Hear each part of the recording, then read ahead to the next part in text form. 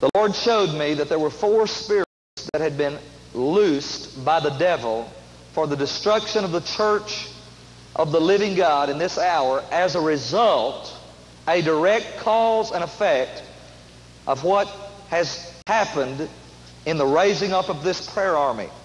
God is raising up an army of people to counteract the hopeless situation that we're in right now nationally. I hope that you have not been duped, you have not been fooled into thinking that we're just going along in merry, merry land in America and we can continue the way we've been doing the last 40 years and exist as a society. I hope you're not such a fool. But if you have believed that everything's getting better and better in the world, I want to tell you something, it's not getting better and better. There is no way in the natural scope of things that we're going to defeat the drug problem in America. The war is over, and the drug lords have won, unless something supernatural takes place. Y'all hear what I'm saying? Let me give you just a real graphic illustration. There's 1 police officer in Chicago for every 2,200 people. What am I saying? I'm saying what William Bennett said several weeks ago on national television. There is no way in this world that we're going to stop the drug trafficking, which, by the way, 90% of is coming through Miami, where we're headed in November. And we've been advised by everybody that knows anything about where preachers ought to go. They say, don't go to Miami. Why? Because the demons down there are too strong. We can't get breakthrough down there. Well, I said, that's the very reason I'm going down there. Y'all understand what I just said? You see, I don't care what it looks like. I don't care if it's big, little, somewhere in between. I'm not doing this ministry to look successful. The shadow of the cross is not falling on men so that they can look successful. The shadow of the cross is not falling over this United States of America in order that I can have a great career as a preacher.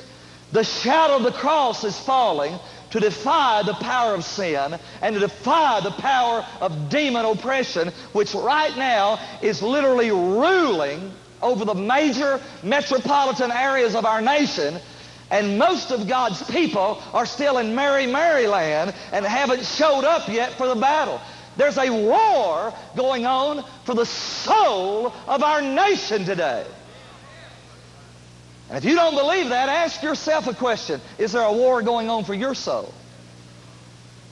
And multiply that 300 million times, and you are face to face with what's going on. But God's people, called by His name, have got to rise up right now and go to war. You say, well, Larry, I'm tired of hearing about all this go to war stuff. I'll stop talking about it when we go to war.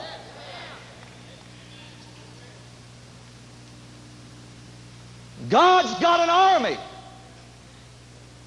And up to this point, they've been kind of quiet. They've been kind of out of sight, kind of out of mind. But I declare in Jesus' name that in this decade that we're now getting ready to enter into, God is going to raise up a mighty fighting force in our land. Do you think God is going to allow the drug lords that are literally pawns of demonic strongholds to take this land without a fight? Now, there may be some of you here that would just let it happen. But folks, I want to tell you something about me and my house. We're not going to let it happen. And God being my helper, and He is, we're going to do something about it in the name of Jesus Christ. You say, well, what are we going to do about it? Well, first of all, we're going to get our house in order. 2 Corinthians chapter 6. Get ready now, because this is going to hurt so good. 2 Corinthians chapter 6, verse 16. What agreement has the temple of God with idols? For you are the temple of the living God, as he has said. I will dwell in them, I will walk among them, I will be their God, and they shall be my people. Therefore, come out from among them, and be separate, saith the Lord. Do not touch the unclean thing, and I will receive you. I will be your father, and you will be my sons and my daughters, says the Lord Almighty. Therefore, now look at chapter 7, verse 1. Therefore, having these promises, beloved, let us cleanse ourselves from all filthiness of the flesh and the spirit, perfecting holiness in the fear of God. If you stand up today at the end of this service, and in just a moment we're going to stand up, and you rebuke the spirits of uncleanness that I will mention in just a moment in this message, and you have not resolved in your heart, you have not set your will against uncleanness in your own heart, you're actually invoking demons on your life. I'll say that again. If you stand up and say, I rebuke you, devil, when at the same time you're agreeing with him in your lifestyle, you're actually saying, come on, devil, have some of me.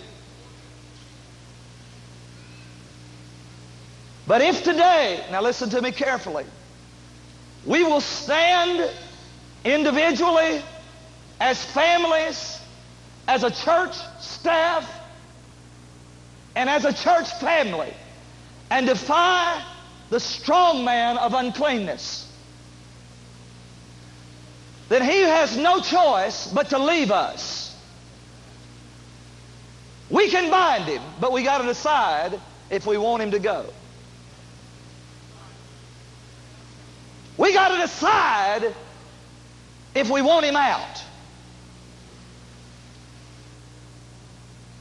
You've got to make up your mind if you want that demon gone.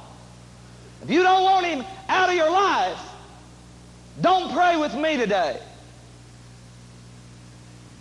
But if you're at a place in your life where you're ready to consider the promises of God and really set your face like a flint to come out from among them and be separate and not touch the unclean thing, I tell you, there's a mighty reward for the holy. I'll just tell you what the reward is just in one word. The reward is joy. Now, it says in 2 Corinthians chapter 7, verse 1, therefore having these promises. What promises? He says, now consider the promises. Folks, I want to tell you something. We serve a God who is glad to reward his people. He is a rewarder of those who diligently seek him.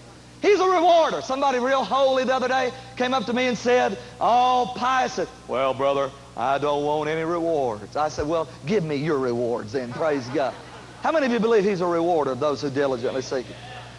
But as I noticed this passage of Scripture, it said, considering these promises. Therefore, having these, what were the promises?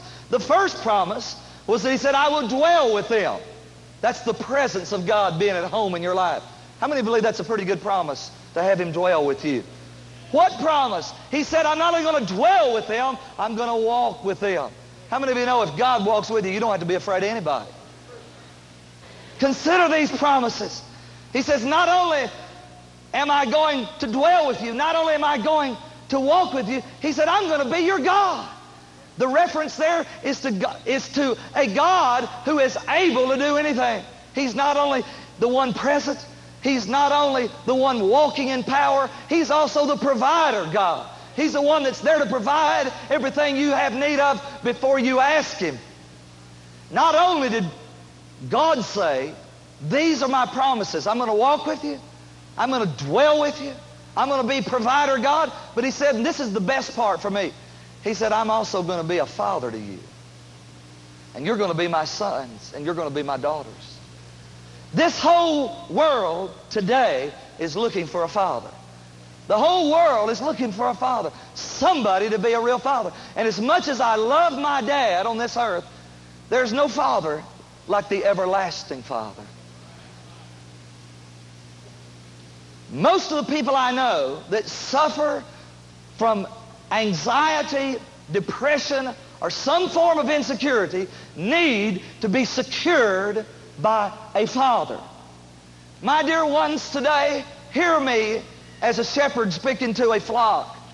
God Almighty is the only one who can secure you as Father. There's nothing else in this world that can secure you. Now the Bible says, considering these promises, really what are the promises? Well, thank God for all of the blessings of this life. Thank God for all of His blessings. But hear me, the real blessing and the real reward is God Himself. The Lord spoke to Abraham, and He said, Abraham, I am your exceeding great reward. Everything else He adds to us are massively insignificant compared to His abiding presence, compared to the joy of the Lord, compared to the peace that passes all understanding. There's nothing to be compared in this world with knowing Him as provider God, as knowing Him as present God, as knowing Him as Father God. He is your reward. I want to know something today. What will you sacrifice for the presence of God? What in this world is worth the presence of the living God? That's a big question. You need to answer it. Because the Word is very clear here. He said, considering these promises, the fact that I'm going to be present with you, I'm going to be powerful with you, I'm going to be personal with you, I'm going to provide everything you need. He said, considering these promises, let us cleanse ourselves from all filthiness or uncleanness of the flesh and of the spirit, perfecting holiness in the fear of God.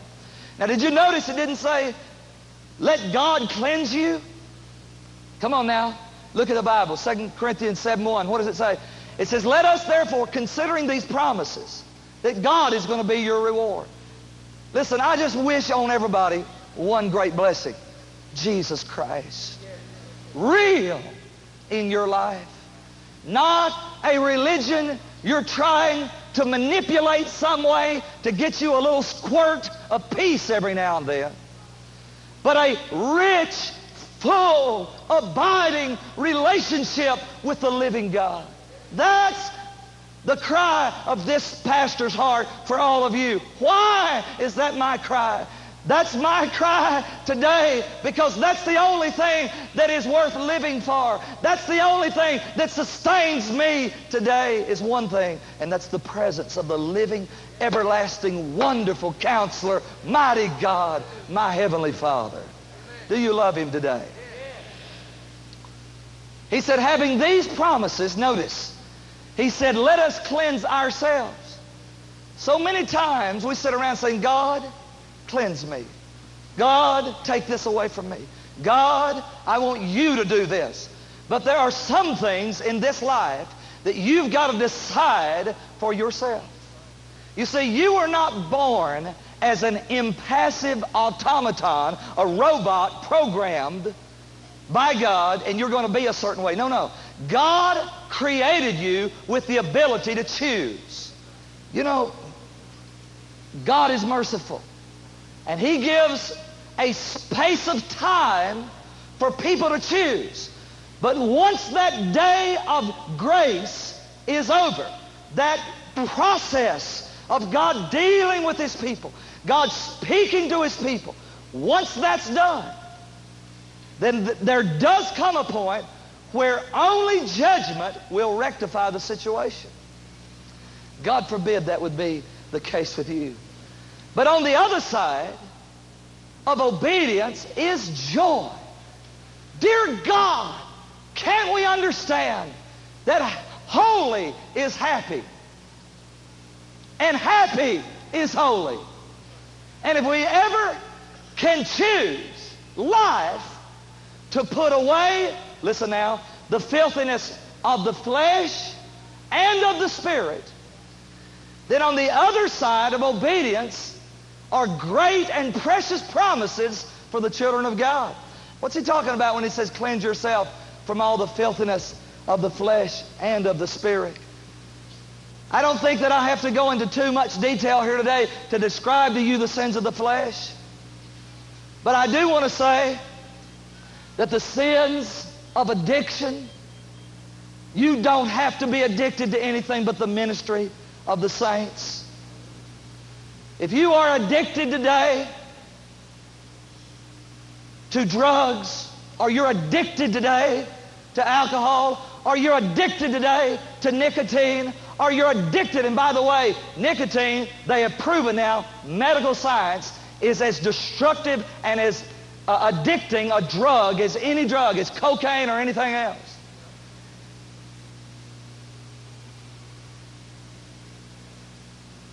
If you are addicted today, when we get through with this service in just a moment, we're going to break those addictions off of people. The lust of the eyes, what we watch. Folks, if you've got cable television in your house, monitor what you watch and don't let stuff come into your eyes that defiles your heart. When it says cleanse yourself from all filthiness of the flesh, the word uncleanness, all you've got to do is ask yourself this question. Ask yourself this question. Say to yourself, when anything comes at you, say, is this going to edify my spirit, or is this going to destroy my spirit? Is this something that I'm taking into my eyes or into my ears that is going to defile my relationship with God? And if it defiles you, get rid of it. I want to pray for you on this Saturday night that the spirit of breakthrough will remain on your life and that the uncleanness of the world will be broken off your life. Let's pray together right now. Father, I believe for breakthrough in every one of my partners and all of those that are watching tonight. And I bind the spirit of uncleanness off you both now and tomorrow and for the rest of your life. I believe that uncleanness will not be a part of your life. Bless you in the name of Jesus. For the glory of God, I release a blessing on your life of God's wholesomeness and God's holiness in your life. In Jesus' name, amen. I'm going to ask you tonight, all of you,